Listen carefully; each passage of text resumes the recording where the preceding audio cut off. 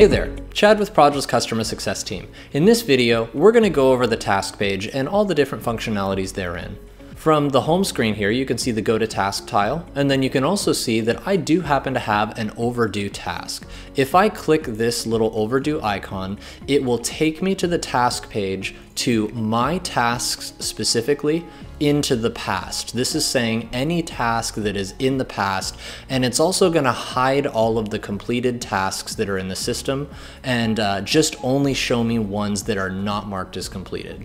If I look at this, it shows me that I have a get the building permit submitted for this tile service job here for Biff Tannen, and it's a lead source of Google. Tile service is the project type. I can see that I'm the project manager of this job, and additionally, I'm also the worker assigned to this specific task.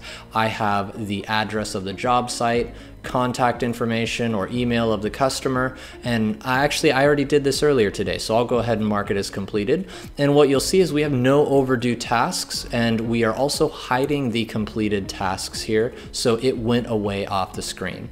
What I could also do is show completed tasks, and in this case what that did is it shows me all of my tasks in the past that I have marked off completed as just a nice history document of everything that I've accomplished here. Now I could also show specifically for today what's going on using the today drop down here to change the span of number of days of tasks that I'm looking at. I could also look at the next 7 days, 30 days, or all upcoming tasks, or even unscheduled tasks. And right here where it says my tasks, there's a couple other options. I could look at my projects or everyone's tasks if you're an administrator. In this case, I'll look at my projects, and the common denominator here that you'll see is that every single one of these tasks I'm the project manager of. So this will show me everything that's going on a job site that I'm responsible for, and it allows me to keep a simple list of everything that I need to be aware of for today, tomorrow, or whatever time span that I've selected. In this case, I can see I actually have an overdue task for one of my contractors, Raylan Givens Plumbing Company. Actually, they did get this toilet reinstallation done. I'll go ahead and mark it off on their behalf, and we're off to the races. And then additionally, we can as well schedule things from here. So I could simply add a new event, and in this case, I'll just go ahead and add a generic task for another person within the company.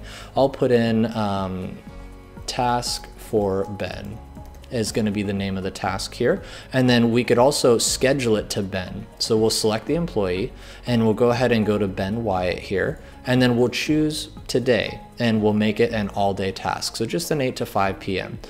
The other option here is select and schedule.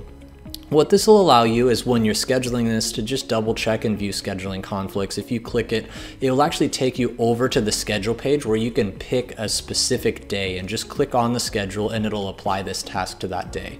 That's another video that we'll have for you, so you could go ahead and check that out. But we'll just go ahead and move on to the next box here, which is to associate this with a project or a lead. In this case, I actually want to associate it with the Bob Vance refrigeration project. So we'll go ahead and do that, and what you'll see is it's going to adopt the color of the project and additionally the address of the project, and you'll see that it is also saying that the color is the same as the project, or I could select a specific color. So let's go ahead and say we're done with this task. We'll see it's created the task for Ben is the task name, and we'll actually go over and filter the schedule as if we're Ben and look at it from his perspective. So this little filter icon allows you to type in information and search here, or you could also just simply click on one of these subcategories, and I'll click on employees here and click on Ben. And we'll see here that it's showing up as a task for Ben is the name, and the project name is here. And we could even look at it from the mobile perspective. This is what it looks like here in mobile, where we're just, here he could go ahead and check off the task. He can see that his project manager is Tom Haverford, that he's the one who's assigned, and any other information that it was a Google ad, tile service, it's an active job, etc. If we go ahead and maximize this, we could also see that if we wanted to, we could click on the quick options here and open up the communication channel. Then we could put any sort of note here, and that note on this or that comment on this would send a message directly to Ben's mobile phone, where he'll get a notification, and then whoever the project manager is will also get a notification. They can message each other back and forth, essentially real time, organizing their communication by job and by scope of work. And that's the tasks page here in Projul. Thanks for watching.